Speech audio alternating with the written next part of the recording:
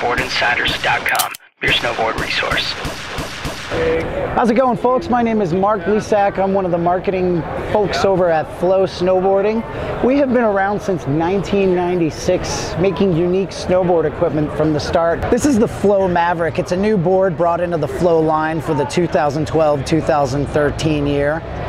This board was designed by our big mountain riders Max Zisper and legendary snowboarder Mike Bassich. What they wanted was a regular camber board for big mountain with the same features as the Solitude, but not in the reverse power rock camber. So this comes with a regular camber. It also has Teton plates, a bamboo bridge, and whiskey shooters. The whiskey shooters are twisted out in a little bit more, so it makes it a little bit stiffer of a board, so it can handle some of those steep, icy conditions, such as they have sometimes in certain big mountains, you know.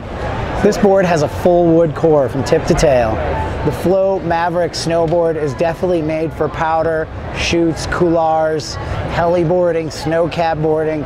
It'd probably do okay in the resort, but it's definitely made for big mountain and people who like to go fast and big down the mountain. This board is one of the stiffest boards in the Flow lineup, so if you like them like that, this stiff one's for you.